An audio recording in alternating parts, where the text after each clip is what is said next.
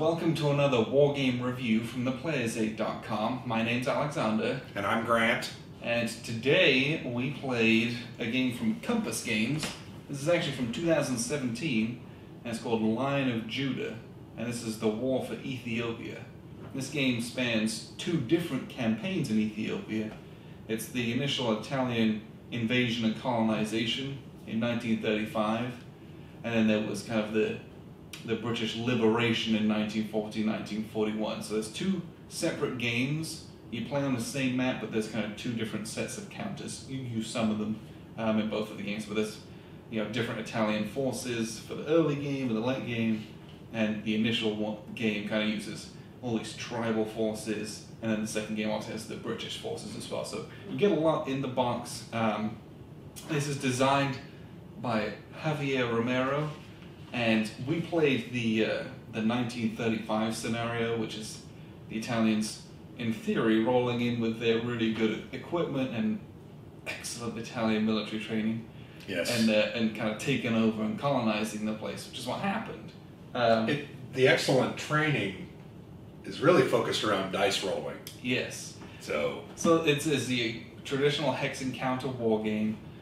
So I was surprised at how easy it was to learn. yeah, this was I felt like we got into this one really quick. Yes. Like we literally did not read I didn't read the rules. anything. Yeah. And we played this scenario in about 4 hours. Yeah. And if you had read the scenario beforehand and the rules beforehand, it would be much quicker than that as well. Right. Now... And we usually don't do that. No. We at least look at the rules. Usually I'm more prepared, but it was kind of you just moved. spur of the moment. We're in a new location. Yeah, you can this is see. my new digs, which we'll get sorted out eventually. But this one was a really, really cool game. But it was, I felt like, whilst it had a lot of cool, new and different pieces of chrome with it, was a very traditional hex and counter style war game. You got your counters, you have a few stacks of them with some leaders, and it's moving and attacking. You're trying to take victory hexes, which are kind of like the capital cities and the provincial capitals, kind of like the tribal capitals. That's what the Italians is then trying to kind of go in and take it all. And then you have the Ethiopian forces that try and just defend for their lives, and put up, pointed, very specific counterattacks if and when they can be opportunistic about it. Counterattacks that guarantee that you will lose units. Yes. Because I don't so much... I was the Ethiopians, and I didn't really care about losing a unit or two. Yeah, but I wanted to force you to lose a unit. Yes. Because that was one of the victory conditions. Yeah, so the victory conditions for this initial scenario was I had to, as the Italians, capture the victory hexes, basically. And those are all worth a lot of victory points. But I have to do it without taking losses. Each step loss that I take is -1 victory point. And that was poor decision making and poor dice rolling. More so the poor dice rolling. So bad. You rolled a lot of 1s and 2s. And you try to... It's a game where you have a CRT with odds-based combat, and you're trying to get favorable column shifts, have good odds, and then you roll a dice based on those odds. And so you do get the randomness from the die roll. Everything else you could set up and get in really good positions as much as you can. You still got to roll that dice, and if you roll the ones, it's going to go poorly for you. Yeah. Well, and also the terrain really... The terrain played a huge role in this game, more so than I think in other games that we've experienced. A lot of the times I was getting sometimes 2 column shifts, or when I was attacking out of the mountains. You get the +1 to the dice roll. So that was pretty interesting.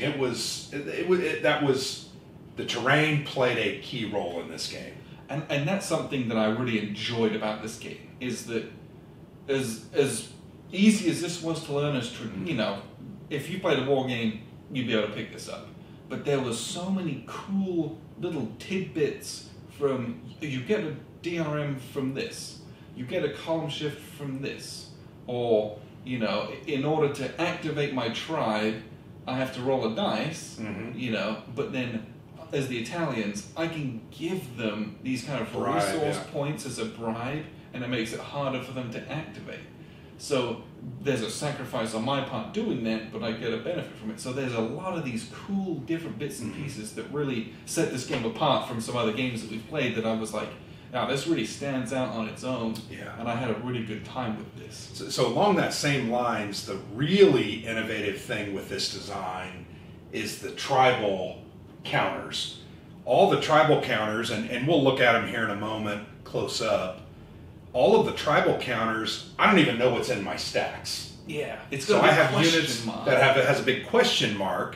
They can be a 0 attack unit, 1 defense, or they can be upwards. I think some of the red guys were 4s. I don't even know what's in my own stack. And that's what's cool. Because we've played games where there's like, oh, there's these hidden counters. Yeah. One side knows what they are, because I'm like, it's a bluff, or it's kind of like a decoy. On this one, you didn't even know your own. I didn't even know units, my so own, like, and you can't examine my stack. Yeah. So to decide, hey, am I going to attack you? I thought that was fascinating. It was really cool because you get into, I would be like, well, I'm doing this, I'm going for it, and then you'd end up with like 1-to-1 odds, which was pretty bad. You don't want to attack with that. On these CRTs, anything around 1-to-1 is really, really, really bad for the attacker. In fact, that's the way it is for a lot of war games. Yeah. But I felt like this one is really bad. And then the other aspect is that the Ethiopians have their own CRT. Yes, which was, and it's slightly different. They lose. I thought they could lose slightly less units. They could lose slightly less, but they couldn't get as good odds. Right. There's no way to get a 7-to-1 odd. I think their top out was 4-to-1. I think. But it was really neat having. I always love a game that has multiple CRTs based on factions. Because I think that's a really easy way to get a game to make things very different, and for you to get a lot of the historical aspects of a conflict in there. You know, with weapon types and training and things like that. You know, 2 CRTs, everyone rolls differently. That's a really good way to do that. Yeah. Also, another element about those hidden units, because this was our first play, I didn't fully understand the different tribes and their ability, or not abilities, but their fighting prowess. That red tribe, man, had I really examined those at the beginning of the game, I would have been much more aggressive with them because they had quite a few big units. Yeah. Whereas some of the other tribes were more just defensive in nature. So that also is interesting. To me, this game lends itself to a lot of unpredictability, a lot of oddities happening, from the activation rolls to the bribing. But it also, I mean, you're going to have to play this 3 or 4 times to really get comfortable with at least the Ethiopians. I think the Italians are more straightforward. Yeah, a bit more traditional. You have air power, you have some replacement points. But yeah, definitely an interesting design. I enjoyed it quite a bit. And then once we're done with all that and you figured that out, there's a whole nother campaign with 2 totally different... With the British forces coming in. Yeah, and the Italian forces by that time are also very different, so they got different unit composition as well. Right. And they're kind of on the way out, so entirely different. But all of them, both campaigns play on the same map. Yeah. And there's some kind of borders and lines that are drawn on that you would kind of adhere to in different campaigns. But all in all, I had a really good time playing this. So I think what we'll do is we're going to show you the board, and then we'll kind of wrap up with a few final thoughts. So here's a look at the map, and I'm just trying to get it all in. It's kind of one of those portrait style maps, so it doesn't necessarily fit the camera angle well. But this is the end of our game. I had to call it at the end of turn 5 because I was so far behind. That we didn't, there was no point in playing to turn 7, and like we kind of talked about, the Italians, they take negative victory points from all these step losses, and there's a big dead pile down here, but they gain victory points by making progress in capturing the capital, these other regional capitals, and then these victory hexes here, which these are called these ambers. Those are worth victory points as well. There was a lot of fighting in these mountains as soon as I crossed out this border, and I just could not roll for my life, couldn't make these through.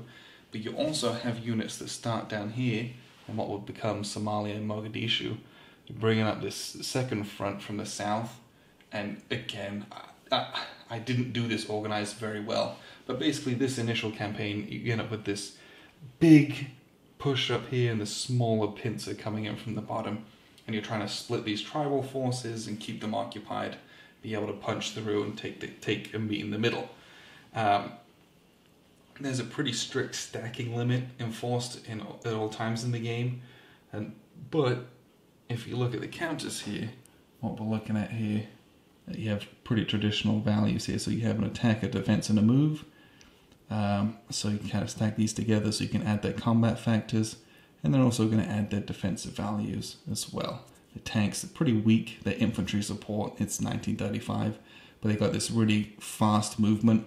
So if they get them on the roads, they can kind of plow along through the map at a decent clip. Combat is done against adjacent hexes, and you can combine hexes. If you attack kind of from a flanking position, this is you can get bonuses as well from doing that, but that's pretty rare. If you've surrounded someone, things are going pretty well for you anyway. So here's the combat results table for the Italians. This is also for the British. But if you're playing in this early scenario, the Ethiopians, they roll on this chart. And if you look, it's a much smaller chart. It goes from 4-1 odds down to 1-3 odds. Well, this one goes from 1-3 all the way to 7-1. So you know these kind of line forces can, they're professional armies. They can employ much higher firepower, kind of thing, better training, better weaponry, that kind of stuff is involved here. There's also these holding boxes for these resource points, and the air power, which you can use to do kind of bombardments. You can actually drop like gas attacks as well with nerve agents and things, but whilst that's an effective military tactic, some of these events which bring in the League of Nations, you might lose victory points for having done that and done too much of that, because that's obviously frowned upon. As far as the play aids go, these are very, very good. I was very happy with these. There's 2 identical ones for each player, and then there's also a couple of summaries and bits and pieces as well. And there's a good setup chart. But really, the game is about moving and fighting and taking these key victory points. You'll see here, this is where the main, this is Ethiopia here. A lot of it is this dark brown and almost kind of coffee brown here. This is rough terrain and mountainous terrain. It's very, very slow and very tough going to both move through that and fight in that. So that's why things like this road are all clogged up and really important for defensive positioning. And coming in through the south here as well. You basically get these choke points where, unless you want to slow down and move through here, which I felt like the Ethiopian tribesmen had an advantage because they've got better movement factors a lot of the time. You're going to get some really key battles going on in these places. And up here, you've got to maybe dig some of these roads. There's some road counters that you can dig, but that's hard to do and takes time to kind of make progress through these mountains or do some flanking maneuvers. But honestly, this is a very traditional war game. You line up your units, you're attacking adjacent hexes, and this combat results table, it was odds based like we saw. You just roll a d6. Oh, let's see, I was on 2-1 odds, I rolled a 2. This is the attacker and then the defender. So the attacker actually is going to lose a step, and the defender's not going to lose anything on that roll. That was a bad roll. If you roll a 6 on that 2-1 table, different story. The attacker loses only 1, and the defender loses 2. So you can see these kind of middling ones are still really bad. You don't want to attack really until you can start getting into 3-1, 4-1 and better. This is where your odds start getting very, very favorable. Now, it can be hard to do that, but that's why you have these air power points. And these air power points, so this is a little chrome, you kind of pop him on here before you do your attacks, and basically you roll on this air table chart. So I'm going to roll a d6, and I rolled a 3. Because he's in the mountains, there's a -2 modifier, so I'm a 1, which is no effect.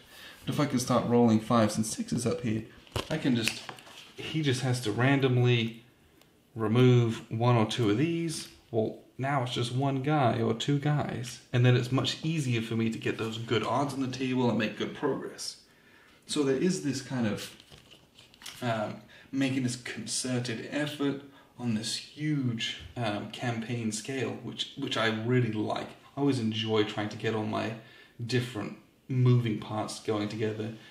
And there's some really interesting choices to make with this air support stuff. You can do these bombardments like that, or you can save them, and you can just kind of cash them in, so to speak, for just a shift in the odds-based table, kind of they're just doing air support in the combat. Or you can do that pre-combat bombardments, or you can do those gas attacks, which end up hurting infantry even more, and you get these pretty nasty gas counters as well. But again, there's a lot of risk involved in doing that, and having the rest of the world community see you doing that. That's pretty much frowned upon. So when you start getting into, let's see if I can find them. Yeah, League of Nations, there's this whole event. So if you pull this on your turn, you consult the events chart. And the events chart down here, let me pick that up. Oh. Let's see. So you've got here, the international community is outraged by your use of chemical weapons. You can't conduct gas attacks or bombardments the turn that you pull this. You roll a dice. If it's less than the current Italian bombing attacks marker, you deduct 1 VP at the end of the scenario. The Italian player can no longer track the number of gas attacks. So if you do a bunch of those, you risk losing victory points. Now, in this game, I got utterly crushed. I had negative victory points at the end. That's how bad it was. But it's possible where that could, that one victory point could make the difference between winning, losing, or having like a major victory or a small tactical victory. So that's something you got to take care of. And that's what I really enjoyed about this game, is that as traditional as it is, hex encounters, move, attack, defense, odds-based combat. I love that. It's simple, it's familiar to me, but there was enough of these nuances, enough of the history in there that made this game really come alive, and I had a great feel for the campaign and for what both sides really experienced in this. So what we'll do now is we'll just wrap up with a few kind of final thoughts here. Before we do, I just want to show you these stacks of the tribe counters here. So they all have this unknown combat factor we kind of talked about, and neither side knows what these are. And so you engage in combat with them, and you're like, okay, well, what is it? And so you both get to find out at the same time. Okay, we have 3, 4, 5, 6, 7, 8 combat factors here. Whew. So you might think, oh, there's only 5 units here, maybe they've all got 1s, so there's a lot of risk involved in there. And sometimes you do. Sometimes those are 0s, and you don't know what they are, and you end up like, I was defending with these paper tigers, and they get blown out the way. Sometimes this is a stack with 3s, 4s, and 2s, and it ends up being a really big defensive force that you can't dislodge from the mountain. So this is a really neat little part. The way that these guys activate is cool. Each one of these activates with a die roll. You might get a full activation with kind of a 5 or a 6. With a 3, I think you start getting into half activations. And it's kind of here. So a 3 is a half activation, so you can literally activate half of that colored units. And a 2 or 1 is no activation at all. So things can get pretty hairy for you if you start rolling poorly. And that's that's what we talked about. I can spend one of my precious resource points to give you a -1 on that activation roll. So this is a 1. This, that's also 1. That's just my rolling.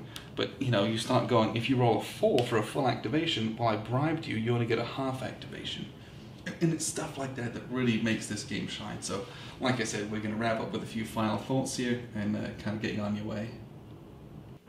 So that's a look at the map and at least some of the mechanics. I had a great time playing this. Me too.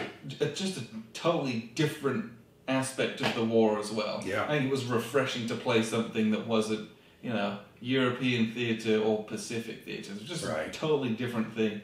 And I felt like that showed up in the mechanics. Mm-hmm. I felt like we were fighting in Ethiopia, we were fighting with tribesmen who were united under Haile Selassie, and that, there was still each tribe had to activate individually and could be bought and up. they couldn't be in the same hexes. You get that old, the kind of the bad blood between some of them where they're united but not too united. Yeah. Well, and that was another thing we didn't talk a whole lot about in the opening, but the event chits. There's some event chits that are random. You draw them and they have different effects. One, I got some replacement points early on. I think one, you had some traders pop up in the midst of my tribes that started I incited a small rebellion. There were some other... those are very cool because, once again, they insert that element of historical accuracy and a little bit about the conflict. We learned stuff, which I thought was cool. The other thing, and we talked about it earlier, but the terrain is really a third player in this game. Absolutely. And there are road building chits that we didn't really get into, which we maybe should have. I definitely should have done that. But you can build roads that will connect different points and allow for reinforcements to move quicker, also allow you to maybe potentially get around a flank, which I thought was a very interesting... that's an interesting bit of Chrome. Yeah, I think. Digging roads through those mountains makes it much easier for your reinforcements to get around to the front if you make good progress. Yeah. But yeah, I had a great time. I love those event chits because whilst they do some pretty interesting things, then I don't feel like they were game breaking either. No. I wasn't just like, I put on a bunch of guys and wiped the board. But they were cool. Yeah, they were muted but gave you good flavor. Yeah. And the card that tells you what they do does a really good job of explaining those. And I felt like the play aids in this game were very good. Yeah. The only thing I would have liked to have seen was in the play aid, the terrain effects chart doesn't show the pictures of the terrain. Yeah. And that was a little hard on the map, but I would have liked to see it in the play aid with it, just for ease of reference. Yeah. But outside of that, I don't know if I had that many issues with the game, or it was just really was well done, and I was very impressed with learning something entirely different about the war and how easy that was. Yeah. I mechanics wise, easy to learn from a. We've played a lot of war games. Right. This was simple from what I know from those, but how much history and how much of a different aspect of the war that I picked up about. We were on Wikipedia looking at bits and pieces. Yeah, just trying to understand different tribes who the leaders were. About. Yeah. And that's what I want in a war game, especially something that different. Yeah. And I think it did a good job of, shining light on something that's probably often forgotten. Right. The other thing I think is really cool about this is a beautiful game. Yes. Multicolored counters, great looking map. I know the Ethiopian flag is that green, yellow, red, very attractive. The art is fantastic. Here's a tribal warrior there. I just think they did a great job in the presentation of this game. It really drew me in. I remember when this thing came out last year, I thought, ooh, that looks good. And this truly was a case. It looks good, it played well, and really is a game that I enjoyed quite a bit. Yeah, how I judge this game is I want to play the next scenario. I'd love to set it up if it wasn't midnight and go ahead and play it all the way through. But well done, Javier. Lots of neat mechanics. The other thing we talked about during the game, there are no zones of control in this game. Yes. And I think that's perfectly thematic. Once again, we talked about the terrain as that third player. That terrain prevents from exerting any type of zone of control. Yeah, and I liked that. The trained army, so the Italians and the British have an option to force march. Right. But it's really dangerous to do that. You end up having to roll extra dice and bad things happen. Yeah. But the terrain slows you down, so the roads become really vital. Important to fight. That's why digging those roads is important. And there's the kind of the strong points, what they call them, the ambers, which are worth victory points to the Italians.